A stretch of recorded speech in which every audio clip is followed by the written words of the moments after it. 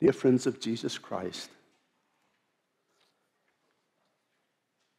now on the same day, two of them were walking to the village called Emmaus. The same day is, of course, Easter. It's the day that began with the women going to the tomb and finding it empty and being met by angels who told them that Christ was alive, as the scriptures had foretold. But when they reported back to the group, the 11, the rest of the company who were followers of Jesus, they dismissed it as idle tales. So now, later in the day, two of them are going back to the village, their village called Emmaus, about 7 miles from Jerusalem. They, of course, walked, so you could say 21,000 steps.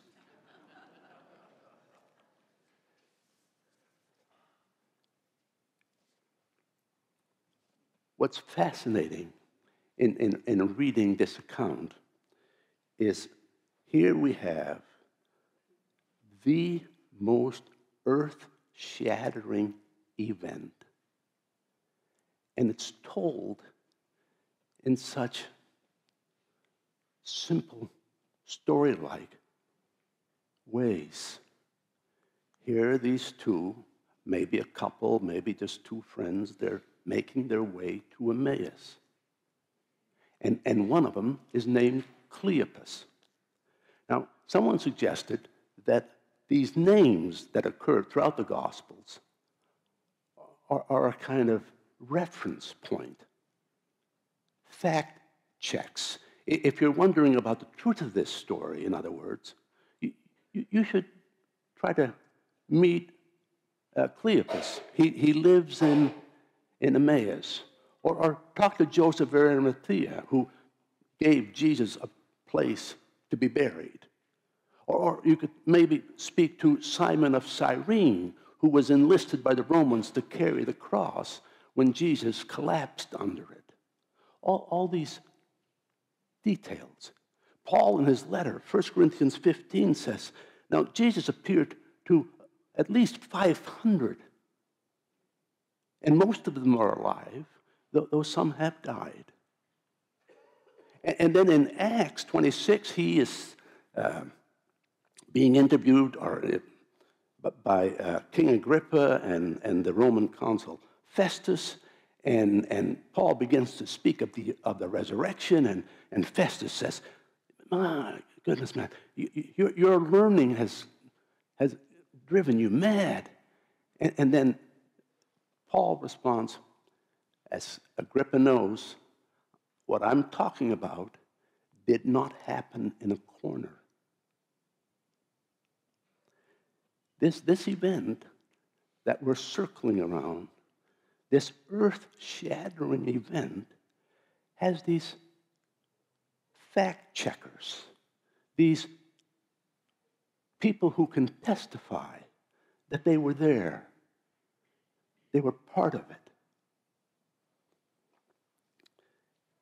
And they're discussing, of course, and another thing that struck me is here they're walking down this road, and they're going over all that's been happening since Thursday, really.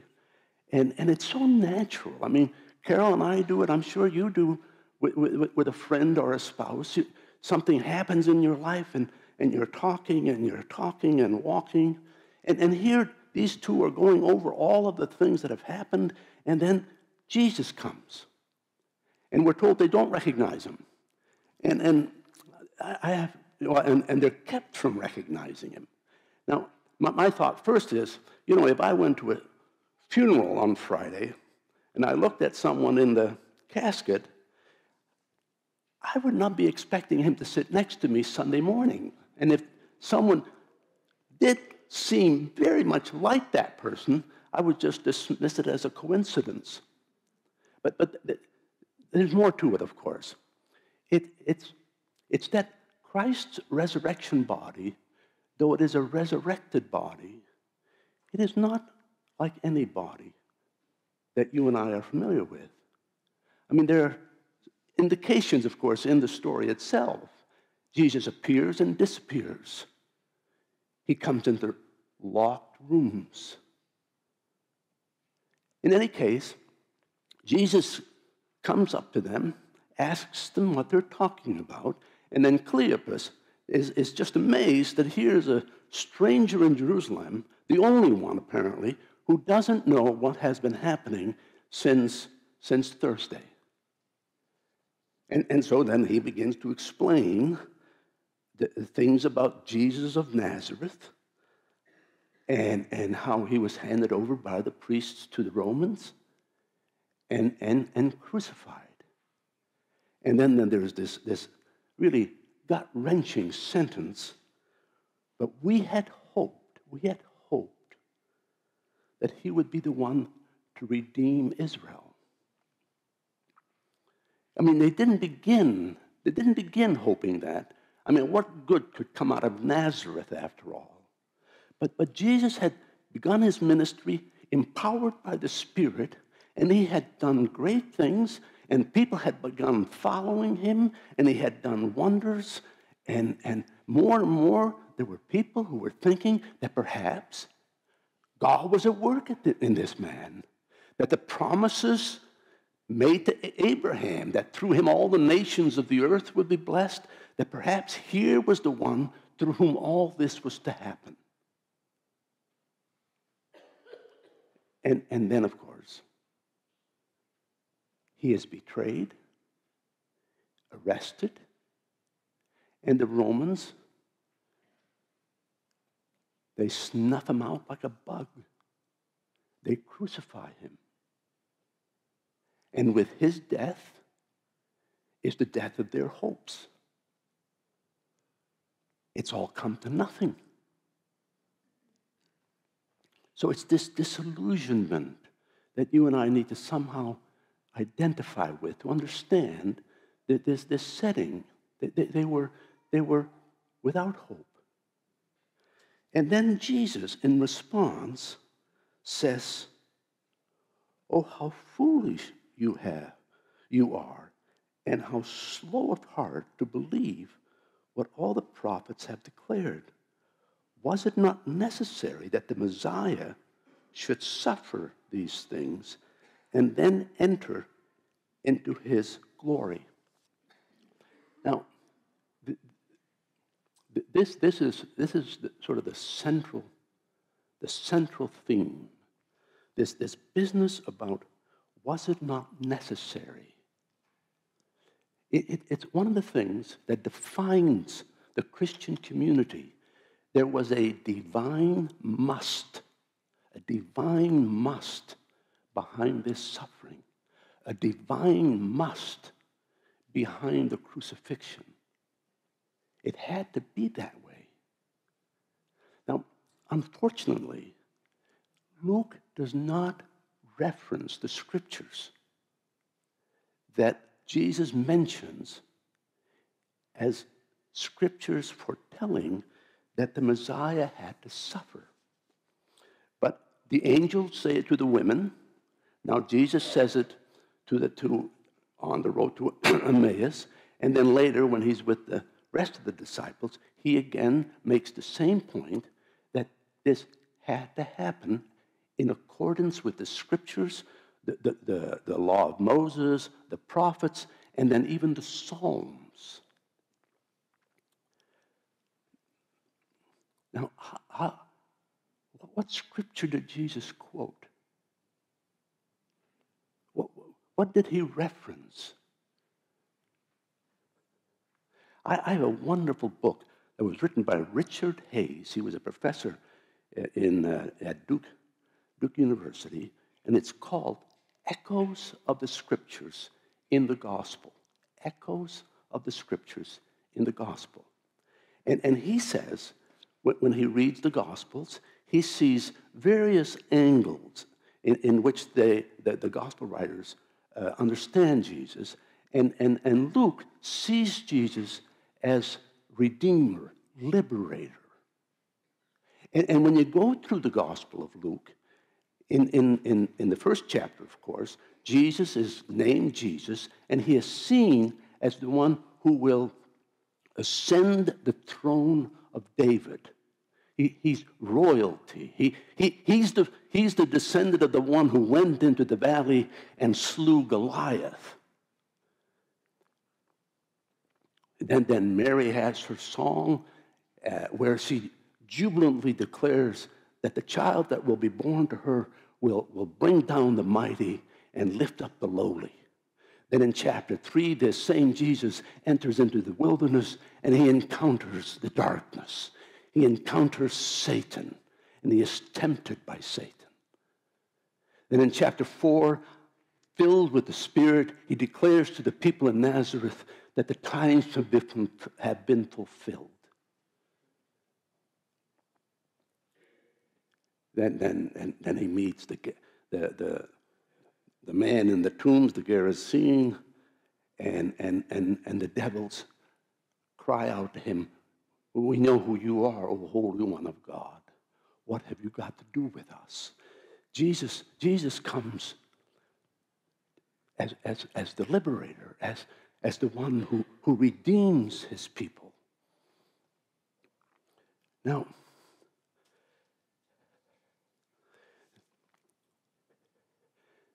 to speak of Jesus as liberator, and of course he made very plain to his disciples in his teachings that the kingdom that he was establishing, though it would be in the world, would not be of the world. But he would create a kingdom, and he would be the ruler, and he would defeat the enemy.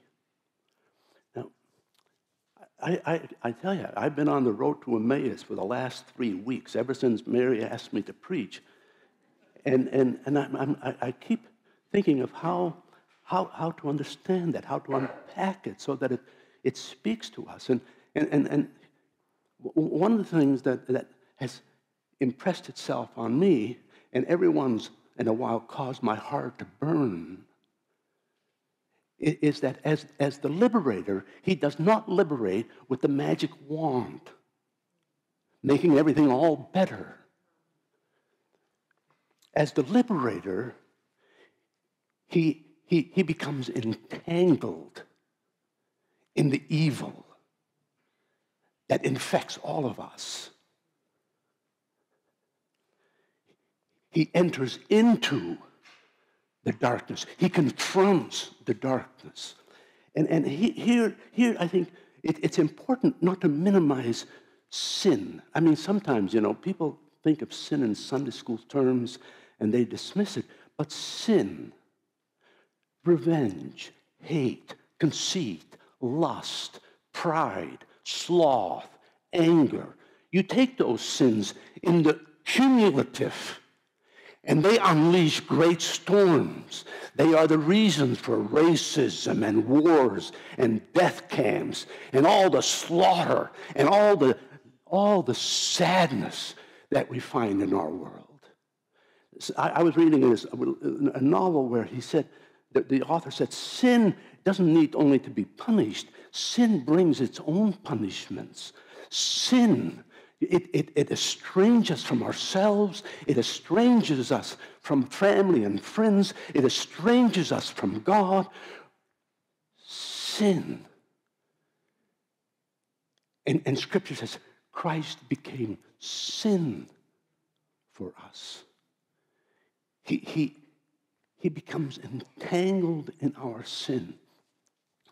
When I was 5 years old, we were living in Friesland, and Dad and I had gone to see his parents, my grandparents, and a little town in Friesland, Wiedgard.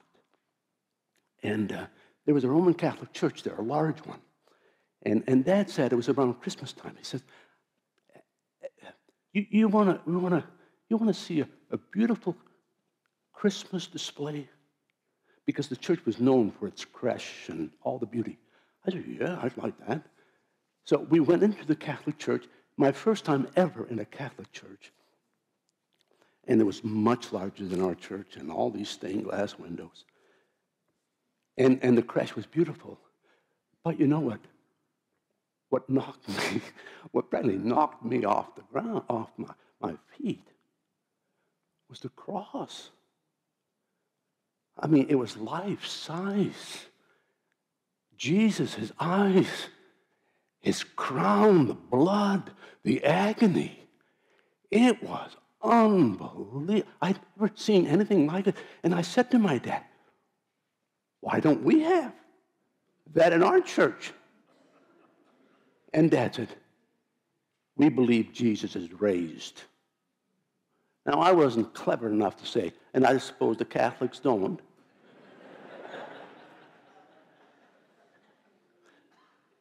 Because it's really not the point. The point is that the one who was raised is the crucified one. The one who is raised is the one who has the wounds to show what he has done to set us free from the one who would separate us from God. Right? I came across, Fleming Rutledge. She wrote a terrific book on the crucifixion. I mean, the cross it's the center of our gospel. It's the center of our message. It's the center of our lives. Fleming Rutledge writes a wonderful book on it. John Stott has a wonderful book on it. But here's what I just took some. Here's what she says. Let's see. She says, the hideous God-forsakenness of Christ's public execution. So the hideous God-forsakenness of Christ's public execution corresponds or mirrors the soul-destroying nature of sin. If you want to know how ugly sin can get, you can go to the camps. You can go to Auschwitz. You can go to all kinds of places. But the cross is a revelation of the God-forsakenness of sin. And then she says this about the cross.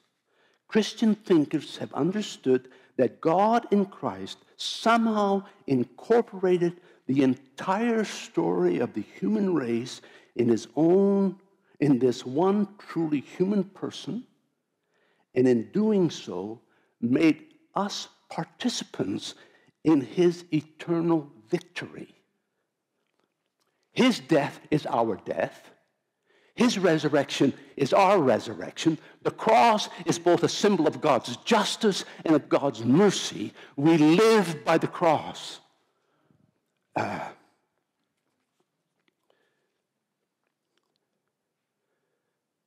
John Timmer, he has a sermon where he references Jesus, or Paul saying that he went to the Corinthians knowing nothing but Christ and him crucified. And then Timmer asks, why not? I want to know nothing among you except Christ and him risen. And then Timmer says, because the resurrection flows out of the cross. The cross does not flow out of the resurrection. It was the cross that becomes the source of our freedom, of our being, the sting of death, which is sin, has been removed.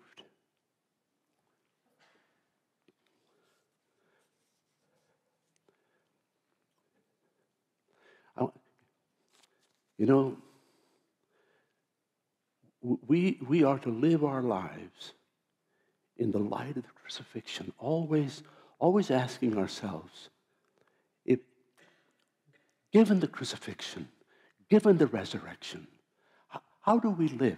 How do we live with each other? How do we live in the world? How can we bear testimony to this citizenship that we have in the kingdom. One of my favorite texts is from Colossians, where we're told that we have been rescued. Listen, make this your own if you don't have any favorite verses. Paul says, we have been rescued from the kingdom of darkness and transferred into the kingdom of his beloved Son, where we have redemption and forgiveness of sins, where our future is good. You know, as you grow old, our future is not the grave. Our future is God. I want to say to everybody who's listening to me and wherever, when we die, because of Christ, we're expecting a great adventure. Because the one who brings death and darkness no longer has his hands on us.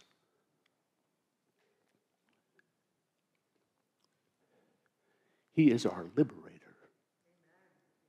Right? And then, and I'm going to finish, then we're told that they've gotten to Emmaus. What a conversation on that 7 mile. They come to Emmaus, and Jesus is acting like he's just going to move on. And then, of course, they quickly say, oh, why don't you join us? It's really getting late. So he comes in, and then, of course, that wonderful little turnaround. The guest becomes the host, right? The guest becomes the host. He takes the bread, he breaks it, he blesses it, breaks it, and gives to them. And in the breaking of the bread, they recognize Jesus. And Jesus disappears, and those 2 disciples make it all the way back to Jerusalem. In the breaking of the bread, in the breaking of the bread. See, I think if you and I, if we thought of ourselves as combatants, during the week we are combatants. We're fighting evil. We're fighting all kinds of crap that comes our way. Right? And then on Sunday, the troops, just think of the cars driving in. They're all coming, and who knows what they've suffered during the week. They're all coming, they're all gathering. And they gather so that they may see the breaking of the bread and be reminded that their Christ is Lord of all. So that in the midst of our miseries, we can find comfort and strength and go back into the field for our Lord's sake. In the name of the Father, Son, and Holy Spirit. Amen.